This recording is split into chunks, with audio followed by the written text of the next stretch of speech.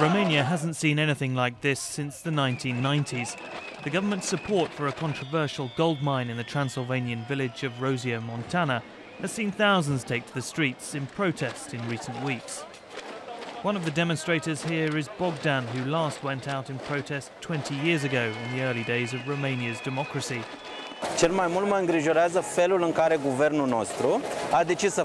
What concerns me the most is the way the government has gone about this whole project, by creating a special law that allows one company to trample over the law.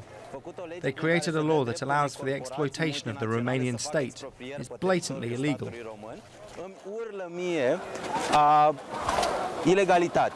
The company in question is the Canadian firm Gabriel Resources, which owns an 80% stake in the Rosia Montana Gold Corporation. Bogdan sees this fight against the multinationals as akin to the fight against communism.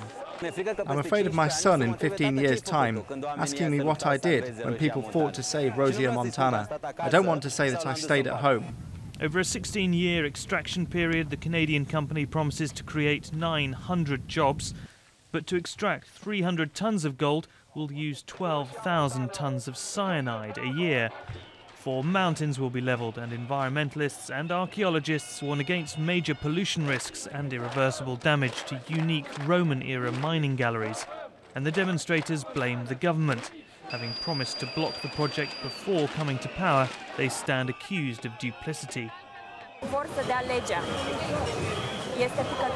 It's the straw that broke the camel's back. We always hoped people would make the right decisions on our behalf, but it didn't turn out like that.